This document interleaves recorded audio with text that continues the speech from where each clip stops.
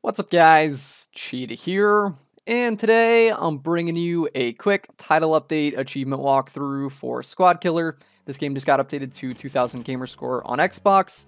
They added 5 new achievements, and to unlock them all, you just have to kill a total of 130 enemies, and it'll only take you around 10 to 20 minutes depending on your skill, and it's super straightforward.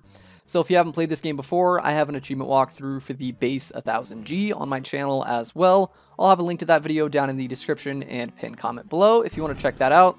So go ahead and start up the main mode, and if you forgot how to play this game like me, you can move around with the left stick, you shoot with X, jump with A, and throw bombs with RB.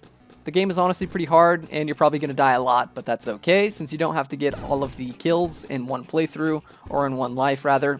So don't worry if you die, that's completely okay. Personally for me, I died a lot since I was just rushing the enemies, trying to kill them all as quickly as possible so I could finish the update.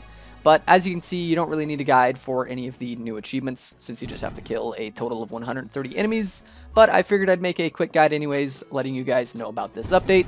I have a lot of other title update videos to make today as well, since EastAsiaSoft updated about 18 or 20 of their games. So that's it for the guide here. I'm going to go make some more videos, so thank you guys for watching.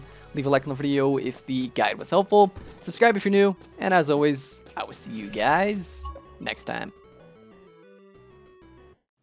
Huge shout out to my Patreon supporters, ChanSpanch1, TimG84, JAGS, Stacy Mackey, and my 2 legend supporters, Niku no Nioi and MonarchReptar.